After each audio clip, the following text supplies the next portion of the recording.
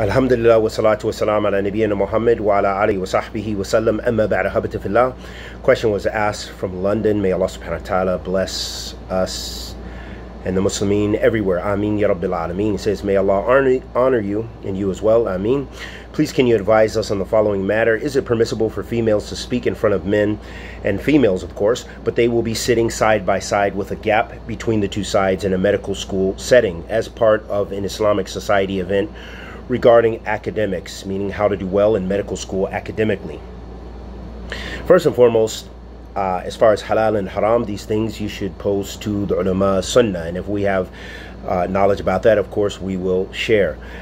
In general, when you're in situations, as with many of the youth that are studying in secular universities, trying to advance themselves in this life as well as the next, because this is a wasila, this is a means, and I believe Imam Sa'di, even though some of the ulama differ with him with regards to this, he even defined this knowledge that if it's going to help you, even if it's not Sharia-based knowledge, and it's going to help you practice your deen, you know, for example, being an engineer, being a doctor, or what have you, and that wealth and those things, you're using it for good.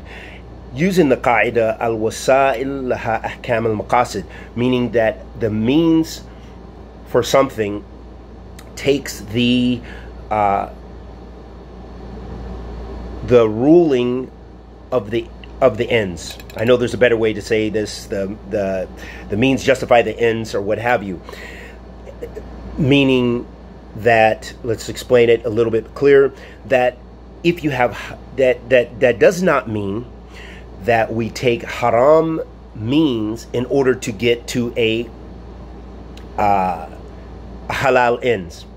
For example, the one who says, yes, I need to be a doctor, so I'm going to take riba. I'm going to take a riba-based loan, and I'm going to do this. And when I become a doctor, I'm going to spend my wealth in good, and I'm going to help the Muslims, and I'm going to help people, and I'm going to do this and do all these good works. So here they took a haram means to get to a halal and good ends. This is not permissible, and that is not what the maqsid or the intent of that qaida is, that ruling that we mentioned, that principle that we mentioned, that fiqh principle, but rather the principle is stating a wasa'il laha ahkam al-maqasid, meaning that you must take a halal means in order to get to a halal ends. So we can't compromise that. And this also, I want to point out, that also we see a lot of the groups, a lot of the religious sects, the jama'at, like Ikhwan al-Muslimin, this is a base principle with them, that instead they may want a good end sometimes.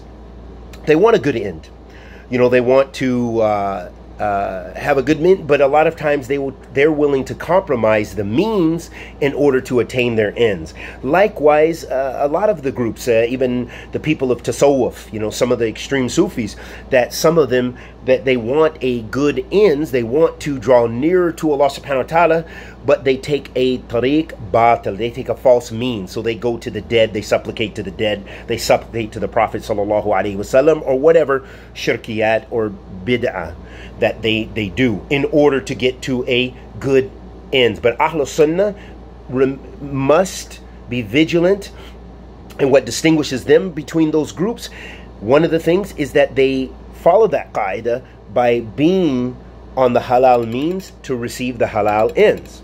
So, going back to what you said, more specifically, you mentioned, is it permissible for females? So if you are already in a situation, the sisters that are already in the situation, they're in the university and they're doing this, they're completing their education, they're doing, the main thing is to observe Islamic manner. So meaning you're wearing proper hijab, you're doing whatever you can to not be excessive in mixing.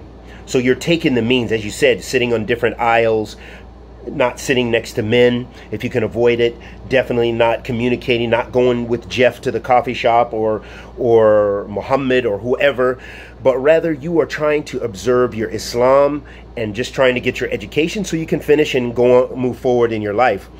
And so you want to observe things and be halal as possible. So the sister who's going to speak in front of men, because that's going to be something obligatory probably in your program, or you will need to do these things. Obviously you're going to ask questions, you're going to then to make sure that their voice is not seductive, to make sure that they're wearing proper hijab, and they're not doing anything to entice others, that they're trying to be as Islamic, pleasing to Allah subhanahu wa ta'ala as possible. We ask Allah the Almighty to accept our good and forgive our evil. Sallallahu alaihi wa sallam ala nabiyyina Muhammad.